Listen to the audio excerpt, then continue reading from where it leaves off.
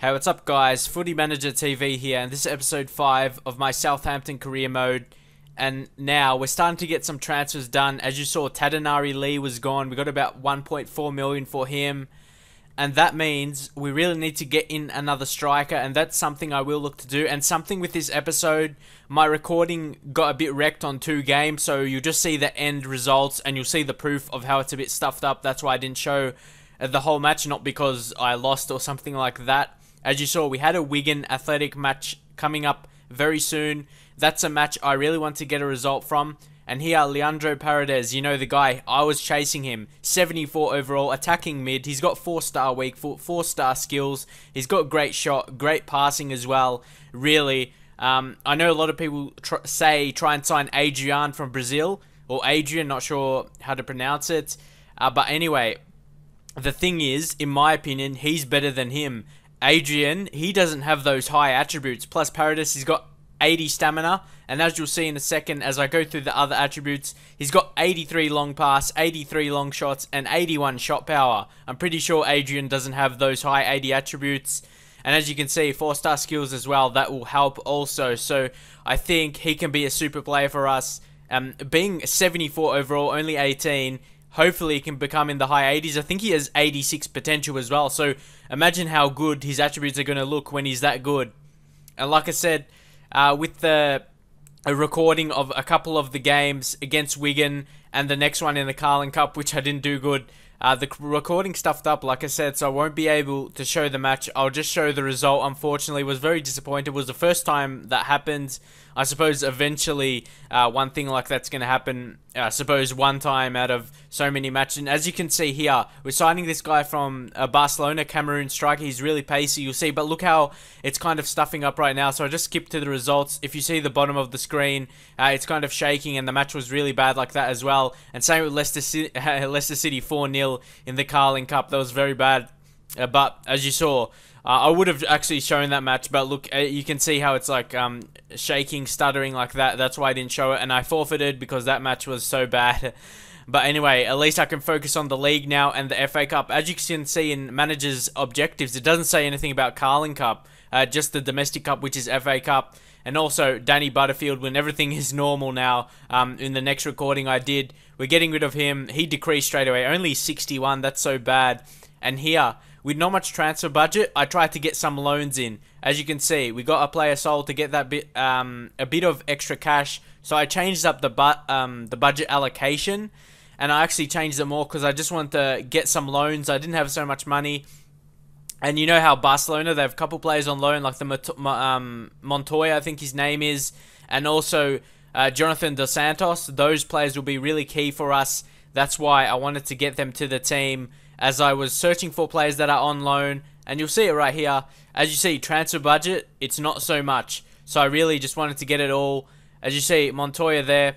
Look at those great attributes, his strengths right there. He's a perfect right back for me. And definitely want to get him to the team for a loan. I think he costs like about 20,000 per week wages, which really acceptable for in a team being in Barcelona. You think he has good wages. So, but then Jonathan Dos Santos as well. I had him in my Newcastle career. Also Montoya as well. So very familiar with those players. Another reason why I wanted to get them. I know how they play. I know what their strengths is. I know how they play in game. So getting those two would be absolutely perfect for me. Getting a defender and another midfielder, they both will suit in the formation just fantastically. And I actually changed up the budget allocation. I'm not sure if I was going to try and get someone else. Yeah, just to fit it in like that. Then I just advance, and hopefully I can sign them before the transfer deadline day ends. And they will be fantastic signings for us. Like I said, I play with them and I know how they play in-game. And they will be very good. As you can see, they both accept here.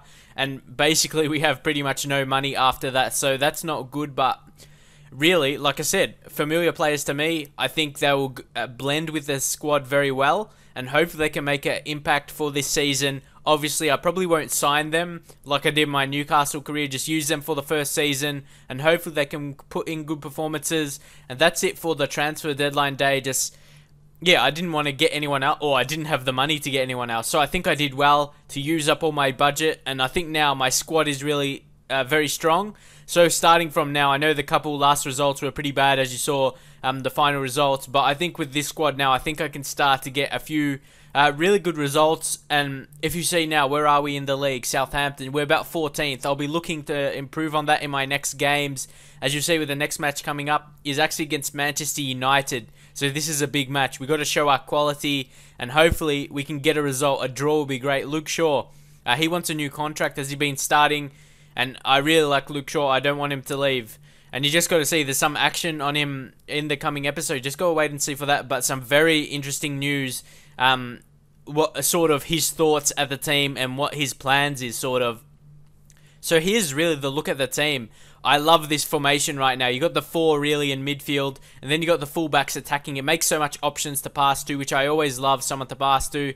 As you can see, Montoya 74 overall, and Dos Santos, they really suit in the team well. And as you can see, that Dongo Safak, I don't know if you pronounce the T or not. I think I'll just call him Safak. And anyway, he's Cameroon. He's got pace. Oh, he's from Cameroon, sorry. And he's a striker. He could potentially be the next Samuel Eto'o. As you know, he used to play for Barcelona as well. So yeah, like I said, he got pace, but he's also got a crazy amount of shot power as well. So I'm not sure if I show him or not where you can see his attributes, but he doesn't make an impact straight away because, you know, he's got low attributes apart from his physical attributes.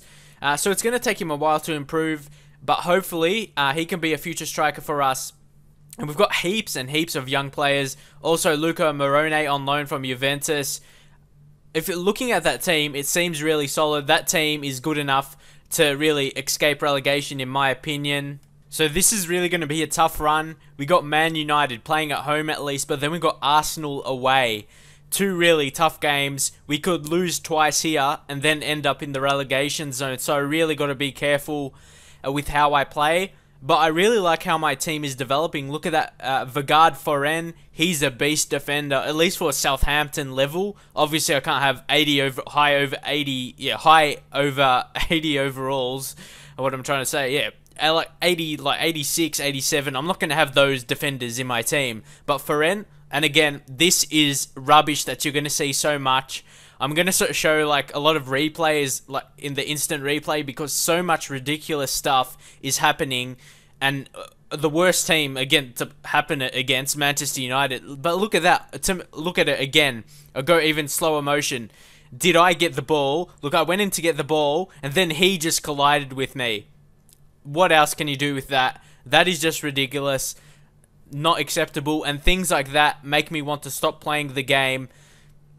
And yeah, that's just ridiculous, almost forfeiting again there, but that's why, those are things that I just hate about the game, and it makes me, like, want to stop playing the game, actually, and just play something else, because it's not fun when the game just does that against you, especially when playing a team of Manchester United's level. You gotta take every chance you get, and you need that kind of luck on your side, not their side. But here, a long through ball there to Lambert. He's just gonna get a chance here, and he just had a reaction shot there. Just the one, his first reaction was just to strike it. Then he found the back of the net, and that's why I'm not selling him, at least in this season.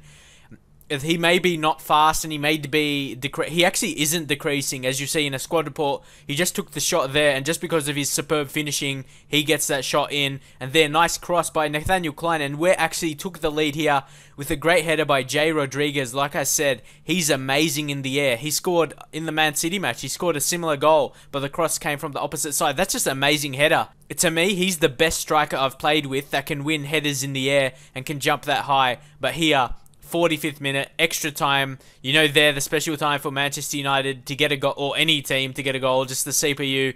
Look, I tried to clear it, but of course, goes straight to them. Perfect passing, and look at that.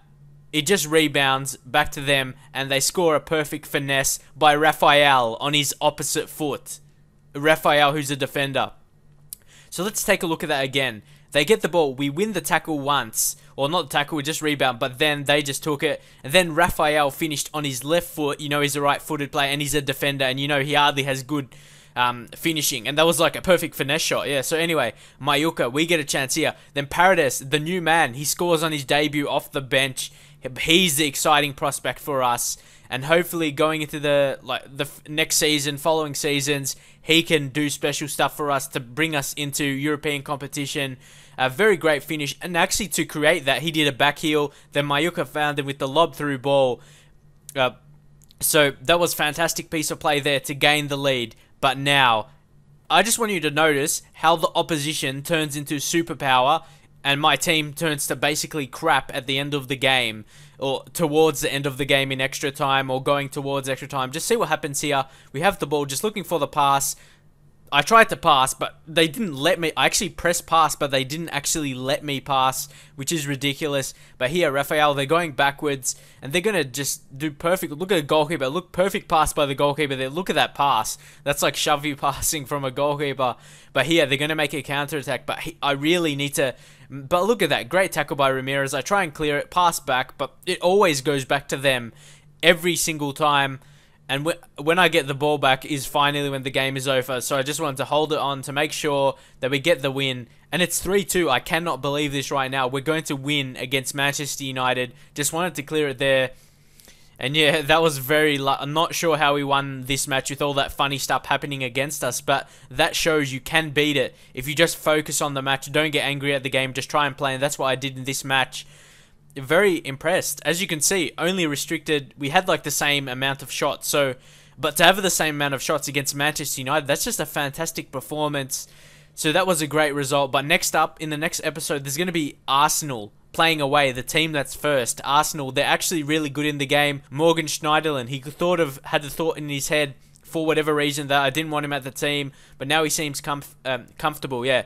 So now Southampton, we're 9th. After one win, we leapfrog from 14th to 9th to a mid-table position, so really happy with that.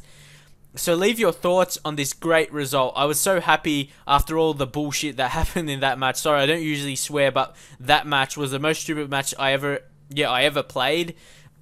Yeah, it was just ridiculous, and I really didn't enjoy that.